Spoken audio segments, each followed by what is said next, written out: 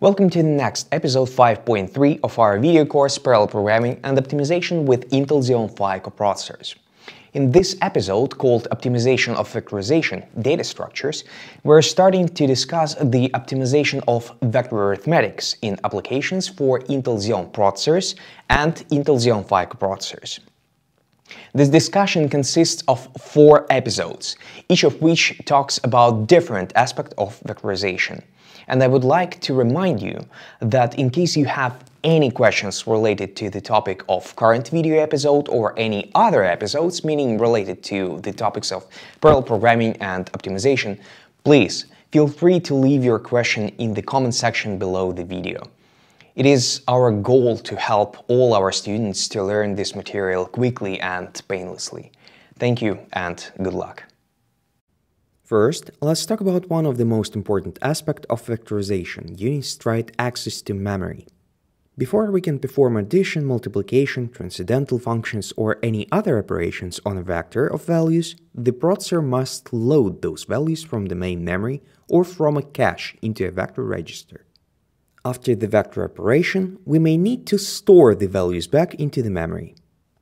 Memory access may actually take longer than the arithmetic operation, so it is important to optimize it.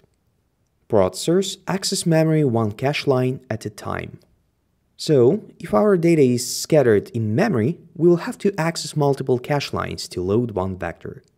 But if our data is contiguous in memory, we will do only one memory access to load or store a vector.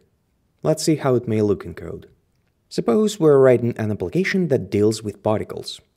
For instance, we have a set of point particles in space. Each particle has coordinates x, y, z, and charge q. And our task is to compute the electric potential produced by those particles at one or many points identified by vector R. This can be done using Coulomb's law and superposition principle. The calculation of Coulomb's law is compute-intensive, with lots of additions, multiplications, and a square root function. It looks like a vectorizable calculation too, because we can process different particles in different vector lanes. So we should expect that Intel Xeon Phi coprocessors can perform well for this task. To express this procedure in code, it may appear natural to declare a structure that contains particle coordinates x, y, z, and charge q, and then to declare an array of those structures. This will definitely work. Then we have to write a loop that expresses the superposition principle and applies Coulomb's law. It will look like this. The Intel compiler will vectorize this loop, so we may think that the job is done. However, let's see what will happen during vector calculations. The compiler will take 16 iterations in I, load 16 values of x in a vector register, populate another vector with values of capital Rx, and then do subtraction. Similarly for y and z and for the square root. The issue is the loading of values of x, y, z, and q into a vector. We can see from the code that they are not contiguous in memory. The value of x for charge with index 0 is 4 values away from x for charge number 1, and so on. Instead of this array of structures, we can design the code differently. We can declare one array for all coordinates x, another array for y, and so on. For convenience, we can put those arrays into a structure. So now instead of array of structures, AOS, we have a structure of arrays, SOA. The advantage of this approach is that now when we write the loop, we access consecutive values of x for contiguous values of I, the same for y, z, and q. Of course, the SOA approach may be a deviation from object-oriented programming. However, if we are talking about performance, it is far superior to the AOS approach.